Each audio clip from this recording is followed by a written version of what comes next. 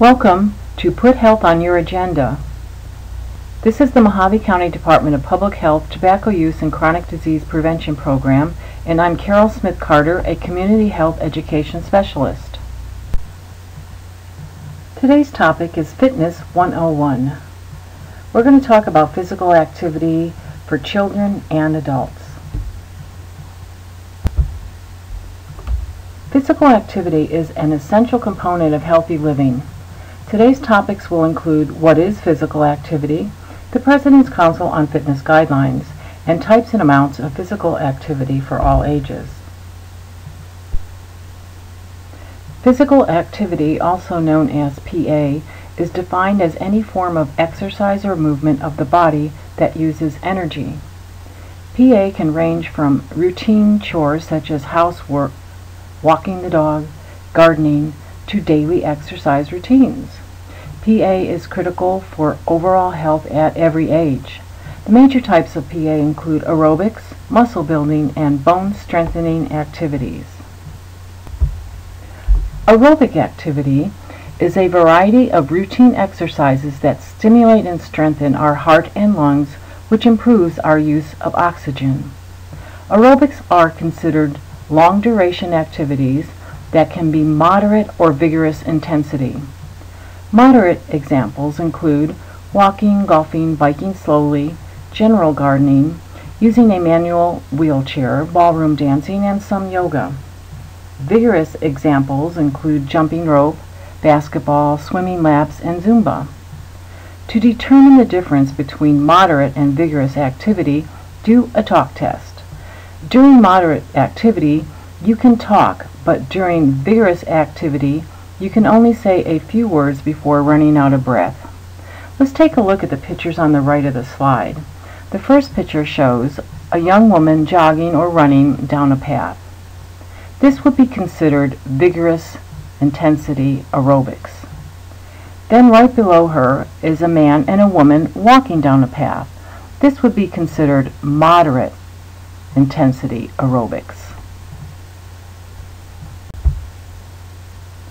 Muscle strengthening activities prevent muscle loss, build lean muscle mass, improve posture, metabolic rate, balance, and can be a good stress reliever.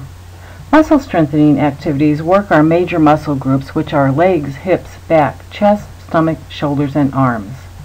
Examples include lifting weights, push-ups, sit-ups, resistance bands, and Pilates. If you don't have weights, try using water bottles, soup cans, etc.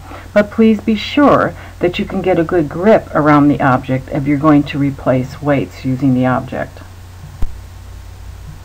Bone strengthening activities promote bone growth and strength.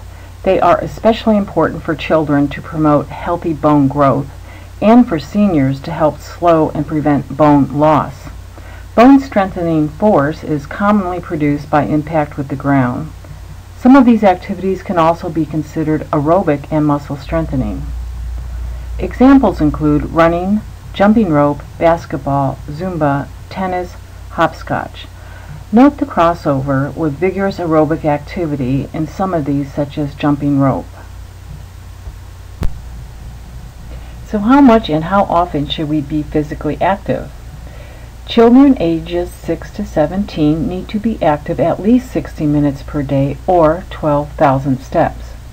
Most of the 60 minutes should be aerobic activity at moderate or vigorous intensity. Vigorous activities should be included a minimum of 3 days per week.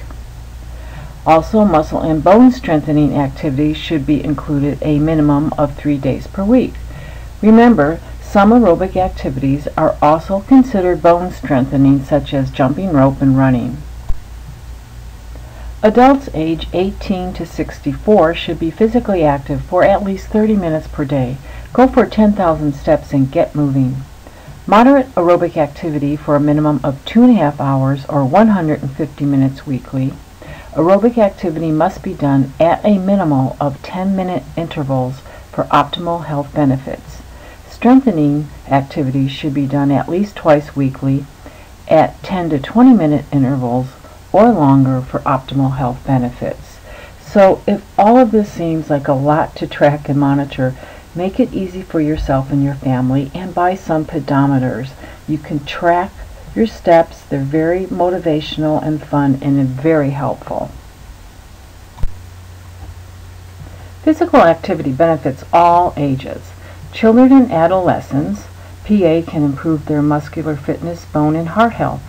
Adults, PA can lower the risk for heart disease, type 2 diabetes, and some types of cancer. Older adults, PA can lower the risk of falls and improve cognitive functioning such as judgment and learning. Here are some PA guideline notes.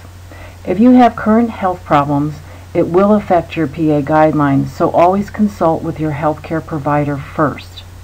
If you haven't been active in a while, start slow and build up to a daily routine of physical activity, which is generally safe for anyone. If you are pregnant or have a chronic condition, please consult with your healthcare provider before starting a routine PA program. Here are some helpful links to learn more about physical activity and fitness. Fitness.gov, presidentschallenge.org, letsmove.gov, nih.gov/wecan. NIH stands for National Institute of Health, seniorhealth.gov, and goforhealth.gov. Thank you for joining us. I hope this was a helpful health education experience for you. Please put health on your agenda. Get active and eat a healthy diet. This is a Mojave County Department of Public Health production, and have a great day.